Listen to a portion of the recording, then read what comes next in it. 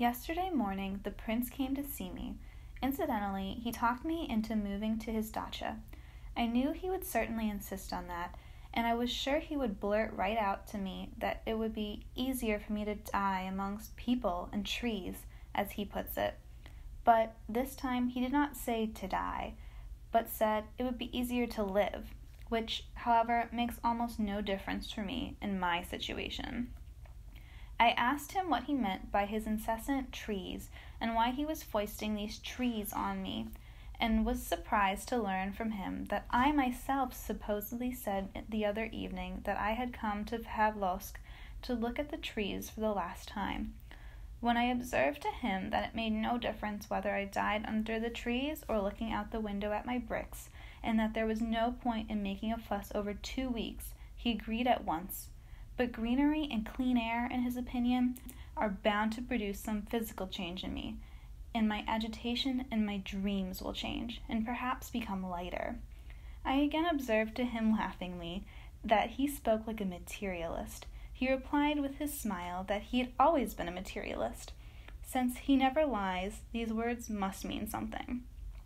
His smile is nice. I have looked at him more attentively now. I do not know whether I love him or not now. I have no time to bother with that now. My 5-month hatred of him, it should be noted, it has begun to abate in the last month. Who knows? Maybe I went to Pavlovsk mainly to see him. But why did I leave my room then?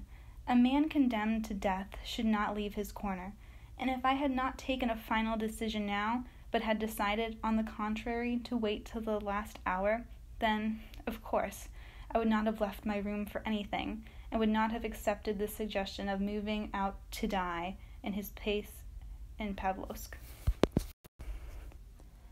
I had a nice little dream, of a kind, however, that I now have by the 100. I fell asleep, an hour before he came, I think, and saw myself in a room, but not mine. But in this room I noticed a terrible animal, a sort of monster. It resembled a scorpion, but it was not a scorpion. It was more vile and much more terrible, and precisely, it seemed, in that there are no such creatures in nature, and that it had come to me on purpose. I was afraid to lie down in bed, lest it crawl under the pillow. My mother and an acquaintance of hers came into the room. Here my mother opened the door and called Norma, our dog, an enormous Newfoundland, black and shaggy. She died some 5 years ago. Norma's gaze was terribly angry, though she was trembling all over. Suddenly, she slowly bared her terrible teeth, opened her entire red maw, took aim, readied herself, resolved, and suddenly seized the reptile with her teeth. The reptile must have made a strong movement to escape, because Norma caught it once more, this time in the air, twice got her whole mouth around it, still in the air, as if gulping it down. The shell cracked in her teeth. The animal's tail and legs got stuck out of her mouth, moving with terrible rapidity. Suddenly, Norma squealed pitifully. The reptile had managed, after all, to sting her on the tongue. Squealing and howling with pain, she opened her mouth, and I saw that the bitten reptile was still stirring as it laid across her mouth, its half-crushed body oozing a large quantity of white juice onto her tongue, resembling the juice of a crushed black cockroach. Here I woke up, and the prince came. Here, the notion involuntarily occurs to you that if death is so terrible and the laws of nature are so powerful, how can they be overcome? How overcome them if they are not even defeated now by the one who defeated nature while he lived, whom nature obeyed, and who exclaimed, "Lazarus, come forth," and the dead man came? Nature appears to the viewer of this painting in the shape of some enormous, implacable, and dumb beast, or to put it in more correctly, much more correctly, as strange though it is, in the shape of some machine of the most modern construction.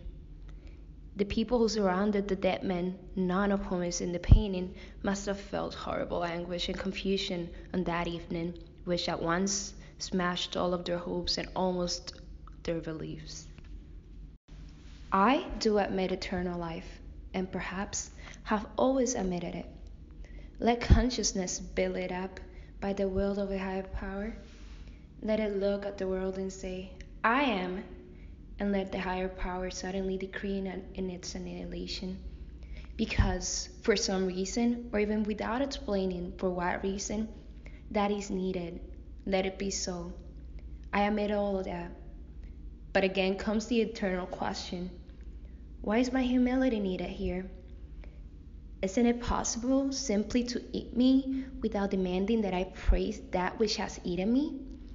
Can it be that someone there will indeed be offended that I don't want to wait for 2 weeks? I don't believe it, and it would be much more likely to suppose that my insignificant life, the life of an atom, was simply needed for the fulfillment of some universal harmony as a whole, for some plus and minus, for some sort of contrast, and so on and so forth, just as daily sacrifice requires the lives of a multitude of beings without whose death the rest of the world could not stand. But so be it. I agree that it was quite impossible to arrange the world otherwise, that is, without the ceaseless devouring of each other. I even agree to admit that I understand nothing of this arrangement, but on the other hand, I know for certain, if I have once been given the consciousness that I am, what business is it of mine that the world has been arranged with mistakes and otherwise it cannot stand? Who's going to judge me after that? And for what? Say what you will, all this is impossible and unjust.